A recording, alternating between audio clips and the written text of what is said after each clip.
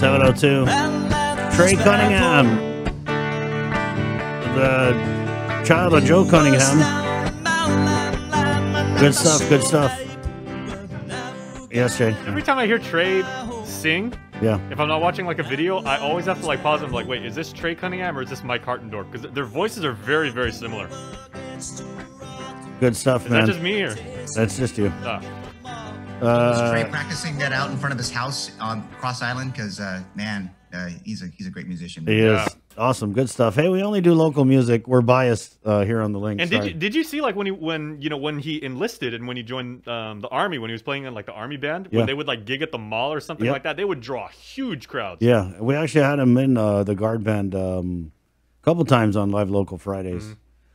Shawn, I wanted to bend your ear a little bit, something we didn't get to talk about yesterday, but the CCU has approved a 10% hike to water bills.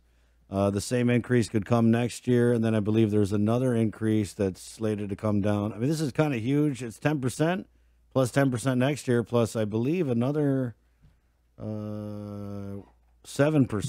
So it's a 27% increase in water rates. The timing of this, Shawn?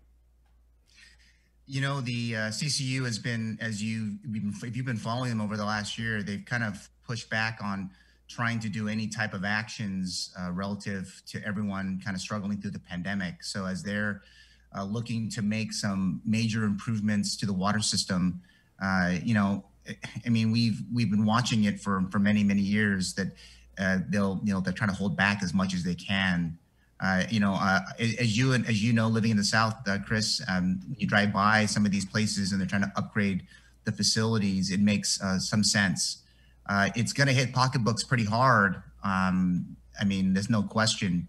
But, you know, obviously, if we're getting that water delivery, then, you know, I guess we just have to, you know, trust in the fact that them and the Public Utilities Commission is going to look at the review of the whole lot of projects and the like, and hopefully they'll not make it so high, I guess, for lack of a better word. But right. It's something it's for good stuff. I mean, let's hope they can bring it down a little bit. Right. I mean, 30% is 30%, no matter what. Oh, yeah. But, right. I mean, I don't really know how much kicking and screaming we could do about it. It kind of seems like it's well, it must still be approved by the Public Utilities Commission, right?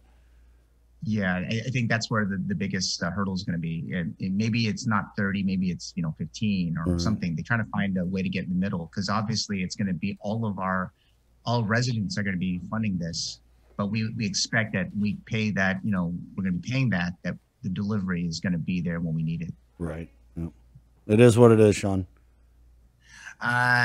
Well, it's making sure that they have enough funds to take care of the things that they need to for the infrastructure. Right. I just feel like that's the conversation ender. Okay. Yeah, it is what it is. All right. Later. Okay. Bye. Shawn, thanks for hanging out. I follow it hard, man. I'm hoping that they don't go all the way up to the 30. I hope they take it down a little bit. Give us some time, and then improve the service. Yeah. Let's touch it. Go ahead, Jay. Oh, well, actually, speaking of conversation, we put the link in our comment stream for you guys to subscribe to Shawn's podcast. Yeah. That's it, and that's all. Shawn, what do you got coming up next? Actually, I just was having a little bit of trouble on my end. I got it. The other platforms were up, but this one's focused on tourism and the reboot. I was mentioning, I was a little bit cranky. Maybe it was the Angelina Colasa song that got me fired up, but it's the Safe Travels program, and talking about how, if it's a good thing for getting all the businesses up and just telling everyone we're safe, instead of, I love our Manuncle, but if we can't find that number, why don't we put that money back into the Safe Travels program and give those businesses a chance to get that stamp of approval from the world, from the Travel Council, and then let's show them we're safe.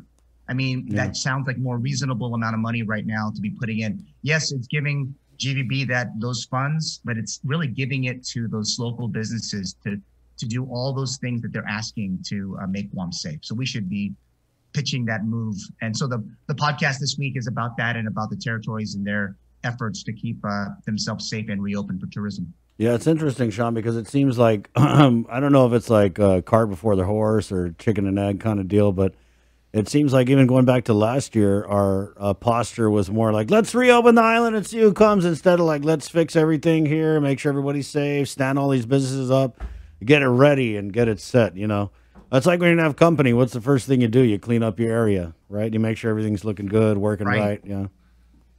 So interesting. No, and also Chris and Jason, the biggest thing too is the amount of let's be real about what we're going to be getting. I mean, right now Taiwan is open, but our two major markets of Japan and Korea are not. And the podcast kind of explores those numbers in a little bit more in depth. Also, kind of the federal side of the house and how they're also reacting to trying to reopen in some places. Because obviously, you got states like Texas and Florida that are reopened. Right. California will reopen on, I think it's June 15th, but the rest of the country is still pretty much locked down. Right, yeah. And I mean, lockdown is a relative term, right? Because their lockdown versus like what we experienced in our lockdown, sometimes it's like night and day. Right, it is. It sure is. And so that's the podcast for this week. And so if you, thanks for plugging it again, Jason and Chris. Again, that's it. That's all. It's on all the podcast apps, Spotify, Pandora, iHeartRadio. It's over there on Amazon Music, Stitcher. Yeah. And coming soon to the KUAM Podcast Network as well. Shawn, thank you, Chris. Now we can finally talk about it. Yes, thank you, Chris. Yeah, we're getting there soon. So baby steps, brother. Shawn, let me ask you, there's going to be so much money floating around with the stimulus, with whatever assistance, relief, or grant programs that's going to come out of this 600-some million out of the American Rescue Plan, the Restaurant Revitalization Fund. So there's just so much money that's going to be circulating on Guam in lieu of like a travel corridor or safe travels program or tourism bubble. How key do you think locals are going to be in kind of being that stopgap between when we do get our source markets up and running, or Taiwan or whoever it's going to be, and where we are now? It's going to be that reinvention of our identity, our brand identity to the rest of the world. And I think that's going to be the key here. I mean, we've had a lot of, you've had a lot on your show over the last year talking about different ways to adjust to this new, call it new normal. And I think people hate that term. Yeah, I'm tired of it. Think about, but it gets overused at times, but we need to think about all of this time. We should be looking at how we reinvent ourselves as a destination to tourists, and the kinds of things we want our visitors to remember us by. We got a lot of places that we can invest in: the Guam Museum, some of these different landmark sites across the island, from Fort Apugan down to Fort Soledad to you name it. It needs a lot of help, and so we're thinking of, okay, let's do these other big things.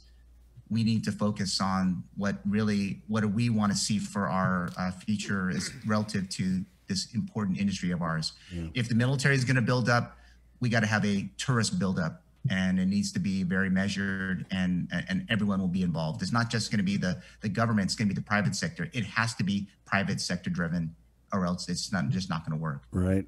The silver lining and thing, Shawn, is like I said, with all the money that's coming in and all the assistance for restaurants and businesses that are not necessarily part of the ARP money we're getting from the gov, but like these separate like SBA programs. Oh, yes. I feel like when the tourists finally do come, they're going to be coming to a place that's going to be, pretty cherry. I mean, we should be pretty cherry by the time the tourists start coming. Oh, yes. If you heard Mary Rhodes this past week, I'm on that team of helping restaurants as part of with the Small Business Development Center. And so we are working with restaurants and the like. And so the biggest thing is, you're right, the way that the businesses are going to look after this investment is going to be key. Some have kind of fallen the wayside because of, just couldn't sustain. But those that are going to stick around and those that are coming, it's going to make it a different type of experience for the visitor. And I don't want to just say visitor, it's for all of us too, because you and I, our families want to go out and have a bite to eat, or they want to go have a drink somewhere or whatever and be out in town. It's going to be better for everyone. And we all should be getting behind those kinds of efforts and in helping our number one industry. It just can't be them by themselves. Right on. That's just a little sniblet of what you can get on the That's It, That's All podcast. Shawn, thanks for coming on, man.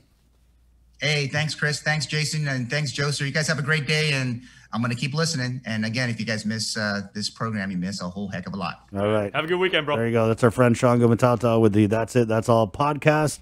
He's on Twitter. He's kind of all over the place. Good perspective coming from him, especially because he's got so much experience with the government. As a former communications director, Homeland, he's just done a lot of stuff. You know, Shawn's only 3 years older than I am, but I remember I grew up, you know, air quotes, like when he first started in sports. Yeah. And I was like, you know, that's how I followed him. And then when I worked over here, I mean, he gave me a lot of tips. As like, I remember best advice that I still hold true to this day that Shawn ever gave me. He goes, the thing I can tell you about whether you're, you know, writing something, you're on the radio, you're doing broadcast, whatever like that, hear it in your head before it comes out of your mouth. We had a couple. This stuff happens so fast.